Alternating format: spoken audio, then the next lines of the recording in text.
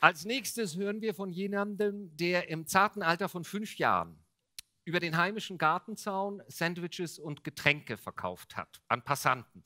Jetzt sagen sich alle, naja, das kann ja jeder, da haben Sie recht, aber er hat das vermutlich nur gemacht, weil gleich nebenan eine sehr große Sportanlage war. Sport, Hunger, Durst. Ziemlich schnell waren seine 5-jährigen Spielkameraden seine Mitarbeitenden. Das war übrigens nicht Herr Schneider. Heute verkauft Professor Omid Aschari keine Brötchen und Säfte mehr. Heute bringt er Menschen wie Ihnen bei, wie man besser verkaufen kann, wie man besser führen kann. Als HSG-Professor für strategisches Management und als Managing Director des Masters in Strategy and International Management. Ein Studiengang, der regelmäßig und weltweit Spitzenplatzierungen einheimst. Wenn sich jemand wie er das Spannungsfeld Management und Digitalisierung anschaut, dann kann man davon ausgehen, dass Business as usual definitiv keine Option mehr ist. Meine Damen und Herren, Professor Aschari.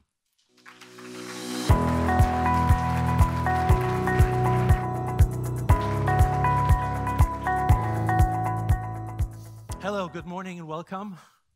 Welcome home to St. Gallen for those of you who came from other parts of Switzerland and Germany and maybe other countries as well. I'm very glad to be here among you. And I know that it's on the late side and you want to have a break sometime soon, so I'll try to keep myself concise, but still I want to leave you a message. In the last 25 years, I had the privilege to develop people, lots of people, students, managers, executives, top executives. And wonderful friendships developed from it. And it's very enriching to have the chance to accompany people in their development. At the same time, there are learning experiences which derive from it, insights. One of these insights is that all these different generations of leaders have 3 things in common. The first thing is that they all want to tap into opportunities to grow. So they want to contribute to growth. The second one is that they want to develop themselves as individuals, develop skill sets, develop certain competencies for their career progression, and they are searching for meaning, for purpose. And therefore, the title of today is Purpose, because I want to offer you a different perspective on it, a little bit different perspective. Somewhere out here is where we are, right? And it's a fascinating world. And somewhere in this huge mass of planetary systems, there is our Earth. Some people call it Blue Home Planet because of its wonderful, beautiful, stunningly beautiful white, blue, marble surface. And it's not, by chance that people, astronauts who, for example, saw that from the first time from the perspective of the moon, felt so much in love with it. And it's the only planet we have for now, right? This is our life. And while we make a living up here, we know that it's severely challenged. We cannot deny that. And Albert Einstein, many decades ago, said a new type of thinking is essential, a new type of thinking, not just more thinking, a new type of thinking is essential if mankind is to survive and move to the next levels. And I think more than ever, this is true, isn't it? Who would agree with that? Just lift up your arm. Who would agree with that? Isn't it? Now than ever, that's something which we need. And you see, the dilemma, and I was thinking a lot about it, maybe I shouldn't think too much about it. It's a different type of thinking. I want to talk about it. But I think what we see is a world with two faces. On the one hand, we have companies being challenged with building resilience in the face of disruption. On the other hand, we are trying to find paths to grow as companies, as industries, also as society. And it's a world where on the one hand, we are developing wonderful devices and solutions, technical solutions, which, yes, undoubtedly are benefiting humankind. Millions of people are benefiting from it.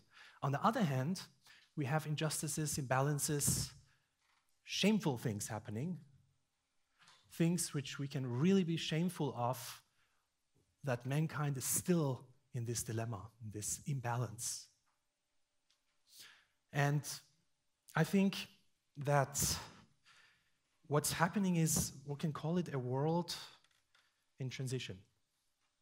At the moment, it's a world lost in transition. So while I'm saying that, I do think that what's happening is that there is a new kind of change which we are tapping into.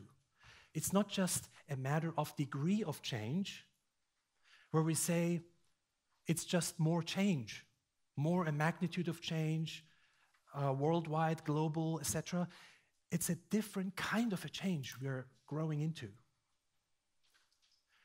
It's as if the world is becoming new. We don't see it. We can't perceive it. But it's happening. And we feel it and we sense it. And that is the topic of purpose, which starts with the phenomenon of transformation. Who ever experienced transformation? Personal transformation. That's around 28%. No, that's not enough. Are you sure? That's your first experience. We were all born.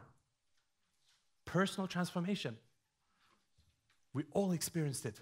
First thing when being born into this world. And when something new is being born, it doesn't mean that one doesn't sense it beforehand, isn't it? When a child is born, the child is born, comes, and you see how the child is looking at the father in awe, right? After a while, you realize that the child is also in awe looking at the fridge behind you. Well, that's a different topic. I'm joking. This child has developed over 9 months. And what happens before a child is born? There are contractions. The contractions pace up. There's a pattern behind it. The mother in labor needs to go through these contractions.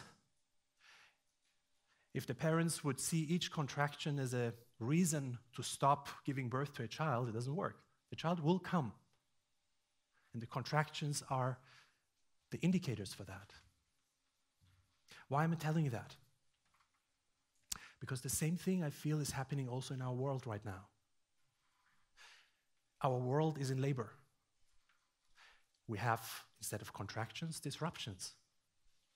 Technological disruptions, social disruptions, financial disruptions, all types of disruptions which make us very insecure. But we shouldn't forget, in my view, that behind these disruptions, there is a transformation happening. And transformation means that something is changing as a whole. It's not just an aspect of us which is changing. Now, when we talk about transformation and knowing that transformation is so decisive for us to move on as humanity, we have to ask ourselves, who are we? Aren't we the one who are part of this transformation, this change? What does it mean for each one of us? How do we change? How do we transform? And this is the topic of purpose. Purpose meaning the reason for being. the reason of existence, a topic which we usually shy away from. We're too busy, too much going on, but I find this is the key to transformation. Transformation is something we need to accelerate, and we have to make sure that transformation happens, because the end of transformation is the child we are going to give birth to as humanity, and that is a new consciousness. A new consciousness is what we are actually getting into. And this new consciousness doesn't mean that the world will be totally different, but it means that we are going to view the world differently. There is a new meaning which we give to the world, to the things which we care for, which are meaningful to us, where we know these should be our priorities. These are things which make sure that we can keep in balance.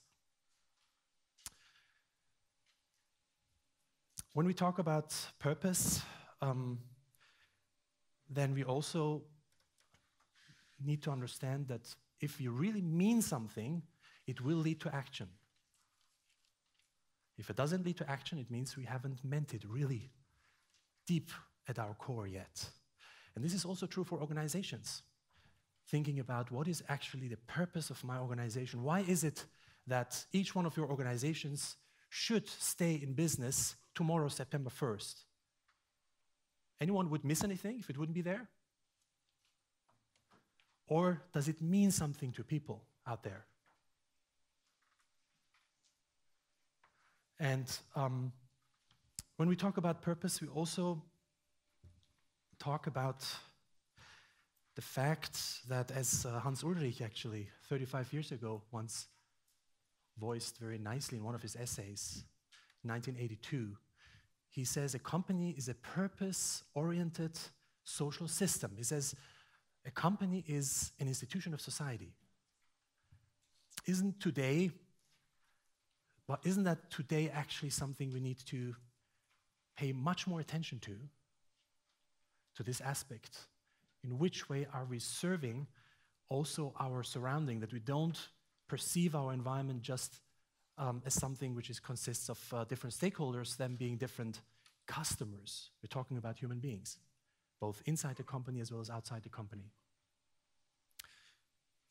Archimedes, the great mathematician and physicist, around 250 BC, he said, "Give me a place to stand and I will move the earth."